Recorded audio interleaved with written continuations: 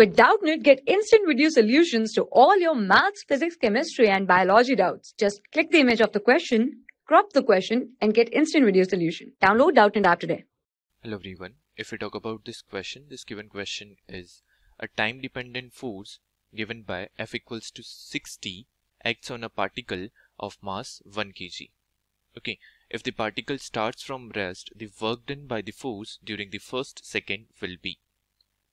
Now, what we are given force which acts on, which is dependent on time, okay, which is given as 60. Now we know that force can also be written as mass into acceleration. Okay, mass into acceleration. But since mass is given as 1 kg, so basically we have this as 1 into acceleration, and this is also equals to acceleration. So we are given that acceleration is nothing but 60. Now we also know that acceleration can also be written as dv over dt, and this is given as 60. Now let us try to find out velocity. So dv will be equals to 60 into dt. Now integrating both sides, okay, and limit will be on time, the limit will be 0 to 1, because we have to find out work done by the force during the first 1 second only.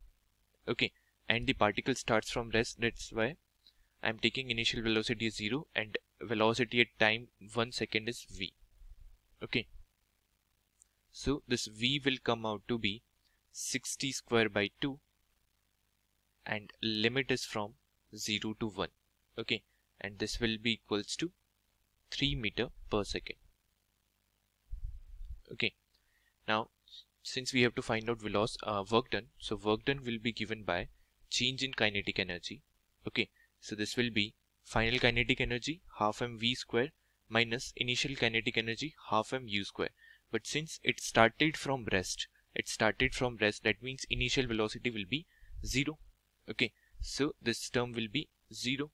So overall we have to find out the value of half mv square, where v is 3 and m is 1, so this is 1. Okay, so this will comes out to be 9 by 2 joules. This is the work done in first 1 second. I hope you understood. Thank you.